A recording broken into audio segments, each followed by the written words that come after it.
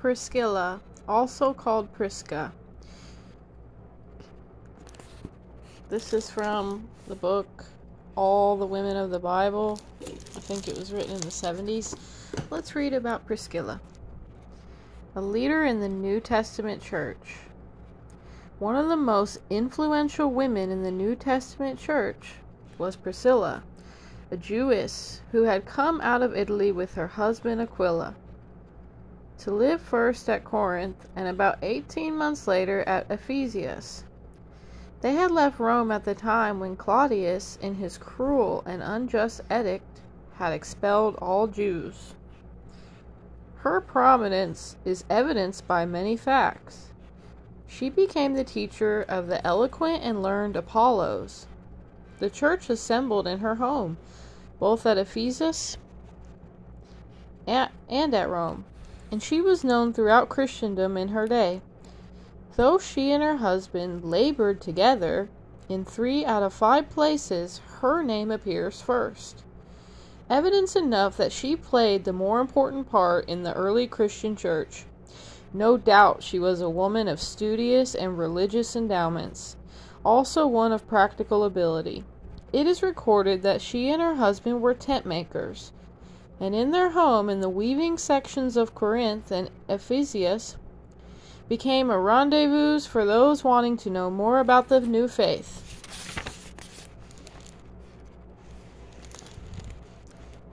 Because Paul was a tent maker, we can picture them weaving the goat's hair cloth and talking over the new Christian gospel as they worked.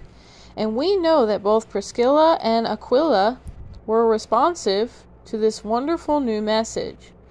When Paul departed from Corinth and embarked for Syria, they were with him.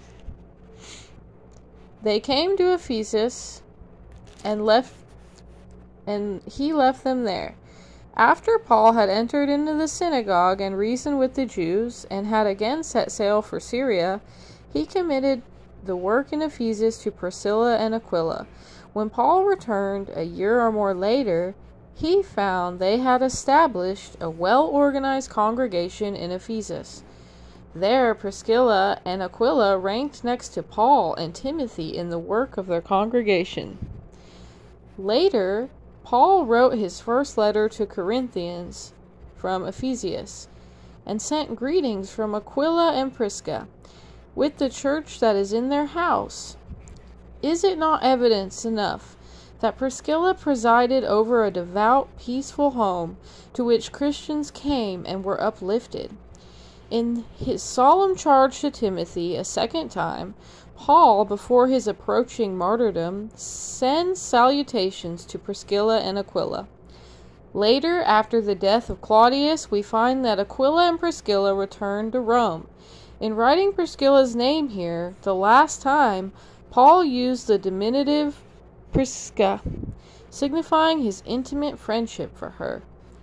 The affection she and her husband had for him is manifested in those lines in which he said they had for his life laid down their own necks, and unto them he gladly rendered thanks. An amazing aspect of Priscilla's life was that though she had to manage her household and weave tent cloth, she found time to be a thorough student of the gospel of Jesus Christ.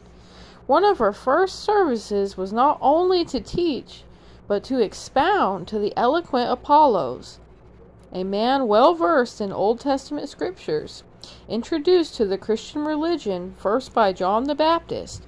Apollos had come to Ephesus to speak. Priscilla and Aquila probably were the first to recognize that Apollo had only a superficial knowledge of the new Christian faith, and so they expounded unto him the way of God more perfectly. Priscilla was doubtless wise enough to realize Apollo's limited knowledge could hurt the Christian cause. No superficial convert herself, she was determined that this eminent man should be a well-informed, inspiring exponent of the gospel. What a great privilege was hers to expound the way of God more perfectly. Noted for her hospitality, she may have invented invited Apollos to stay in her home. For we have the phrase, Priscilla and Aquila took Apollos unto them. We can be sure that Priscilla was not only a woman of scholarly attainments, but one willing to make sacrifices in the spreading of the gospel, for she lived at a time when a Christian faced great persecution. But Priscilla was not afraid. Many honors have been heaped upon her by early Christian writers. It was suggested that Priscilla was the author of Hebrews, but this suggestion is not supported by proof. Historical facts not recorded in the Bible attest to Priscilla's fame. Tertullius records, "By the holy Prisca the gospel is preached." One of the oldest catacombs of Rome, the Commentarium Priscilla, was named in her honor, and a church, Tullus St. Prisca, was erected on the Aventine in Rome. It bore the inscription, Titillus Aquila et Prisca.